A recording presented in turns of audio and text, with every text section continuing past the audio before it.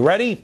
An excerpt from the listing of the common procedures used by Christians and the friars to introduce Christianity in Latin America. States, quote, idols, temples, and other material evidences of paganism destroyed.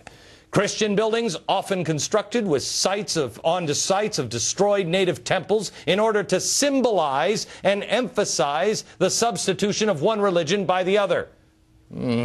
Maybe kind of sounds like the Ground Zero Mosque. Indians supplied construction labor without receiving payment. Maybe all the government officials in New York fighting the Christians and supporting Ground Zero Mosque simply just went to public schools. Maybe that's what answered this. I want to go to David Barton. We were having this conversation yesterday before this story broke. He is the founder and president of Wall Builders. David also has a DVD collection called the American Heritage Series, which is excellent. David, has this ever happened before? First of all, tell me what's happening here in America with the textbooks. Well, there's a lot happening in this direction. This has been about 10 years we've been watching this. There's actually a group in America called the Council on Islamic Education. It is their task to affect textbooks. And they say, their founder says, we are undertaking a bloodless revolution in the classrooms of America's junior high and high school students. So we literally have this revolution underway. We've been watching this for a number of years. There's a great center in Los Angeles, the Center for Jewish Policy, who keeps up with how this is treated, and the way that the textbooks treat Islam versus the way they treat Judaism or Christianity, really clear. That's a perfect example of what's out there. Okay. What kills me is here we talk about the idols and temples and other material evidence of paganism destroyed and churches built on top of others. Could you please bring up the Sophia Mosque? David, can you tell me anything about the Sophia Mosque? This is in Istanbul. It's got a really interesting foundation. It is built right on top of the Christian church that they conquered when they took that area. And by the way, they note that there was all this peace in the 8th through 11th centuries. That's because Islam had conquered every Christian country out there, and they ruled it with an iron fist for those 300 years. And that's why Islamic culture was advanced from Christian culture in those 300 years, because they had conquered the whole Christian world, which is what led to the Crusades to get it back. I want to go back to this mosque, because this mosque is in Istanbul. Istanbul used to be Constantinople. That's right, Christian city.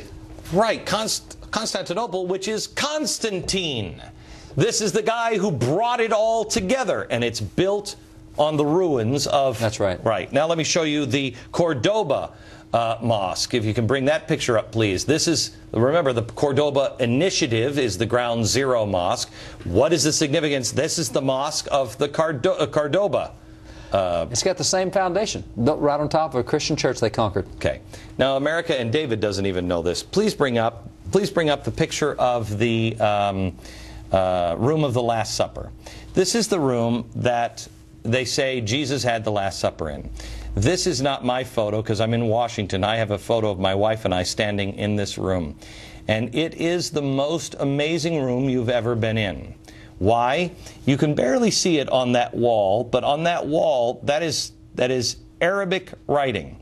Where this photo is taken from is the back corner. When you walk in, there's the back corner. There is a minaret in the corner. It has all been defaced, and it has all been written. It is a Muslim room, or was. When you walk around the great city of Jerusalem and you see there is one group of people that is very clear are trying to erase the Jews and Christianity.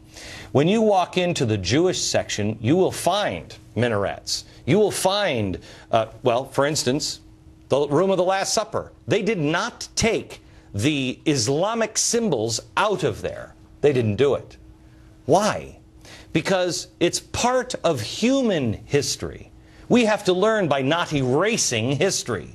There is, at least what I have seen, there is one religion that is currently trying to erase other religions. It's wrong when Christians do it. It's wrong when Jews do it. It's wrong when Buddhists do it. It's wrong when Islam does it.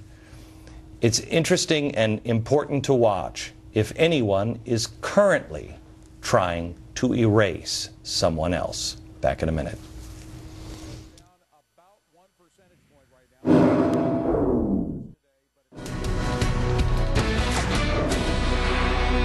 back with David Barton, and we were just looking at the test from New York State, the Regents test, where they are glorifying Islam and tearing apart Christianity. This is what we have to deal with, gang.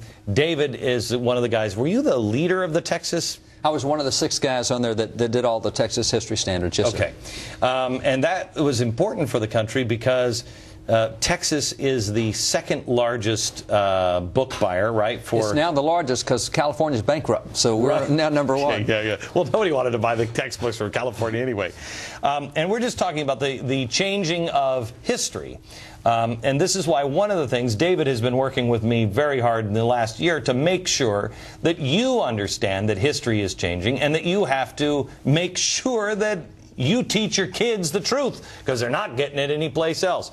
A couple of things that came to attention. I just said when we're in the break, can somebody tell me what Istanbul means? Because it was Constantinople. Well, there's a disagreement. If you look to the Greeks, Istanbul means into the city. But if you ask the Turks, Istanbul is actually Islambol and means plenty of Islam. You decide.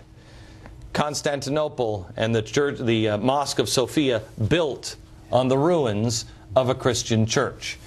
David, they're also doing things here in the United States. You and I had a conversation when we were walking around Mount Vernon, George Washington's house, and I told you something that I found amazing. I found a new website. I'm not even going to give the name of it out. That they are changing American history. Yeah, they are. One of the guys you introduced me to was Peter Salem. That's right. In our African-American heroes, this guy was one of the biggest African-American heroes in the American Revolution. Real quick, just nutshell. The hero of the Battle of Bunker Hill. He is credited with saving scores of American lives. He got 14 military commendations. They took him to George Washington, Commander-in-Chief, said, here's the hero. Okay, now, look, put that picture back up again real quick. And they are trying to make this that Peter is hiding behind him. But he's not. He's not. You say. He's standing there with Thomas Grosvenor, and that was typical in the Revolution, black and white fighting side by side. Okay. And so Peter Salem is the hero. And we know that he's not hiding because the guy who painted the painting was John Trumbull, who was part of the American Revolution, fought in the Battle of the Revolution. Okay, got it.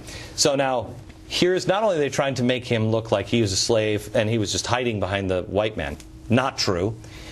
Now there is an effort to make Peter Salem Peter Salim, the first Islamic hero in the American Revolution.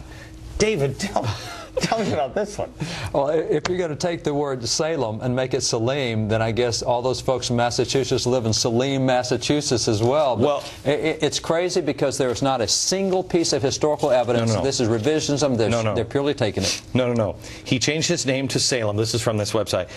He was known as Salem Prince. Local legend has it that the name Salem, Massachusetts, came from a privateering port where all the sailors went during the Revolutionary War. They were fighting on their boats. History reports that an old Jewish man told the people that the word was like shalom, which means peace, and the name for peace in Arabic is Salim.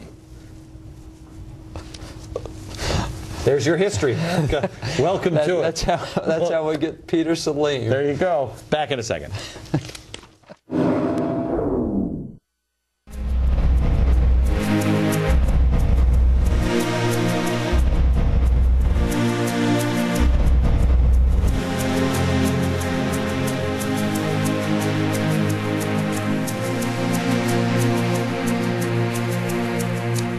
There's something happening here in Washington, D.C. That David and I were just talking hasn't happened.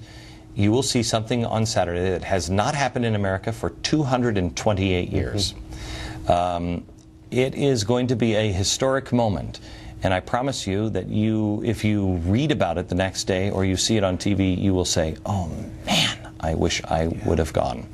On Friday night, and there are no tickets to the Lincoln Memorial event on Saturday morning at 10 a.m., and there are free tickets. My wife was good enough to actually write the check to rent the Kennedy Center on Friday. We're doing something else that kind of is a prelude to this. David, you've been instrumental in helping me put this together. Explain quickly what's happening at the Kennedy Center on Friday with. It really goes back 240 years, and that's to the Black Robe Regiment. It is a spiritual event at the Kennedy Center on Friday night.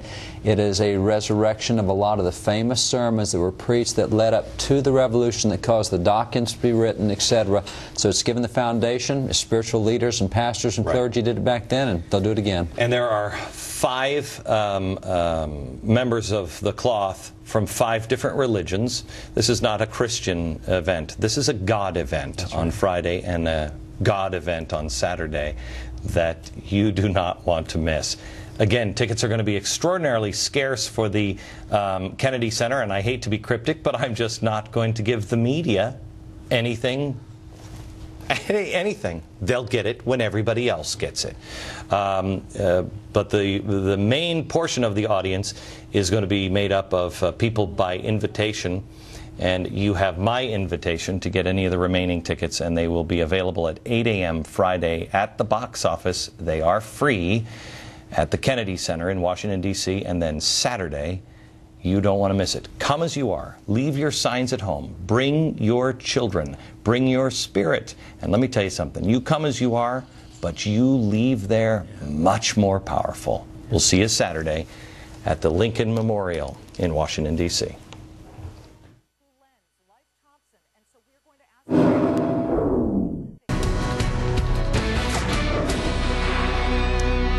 I've been raising funds for a while now for SOWF, the Special Operations Warrior Foundation, which is just this amazing group of people that actually started when the helicopters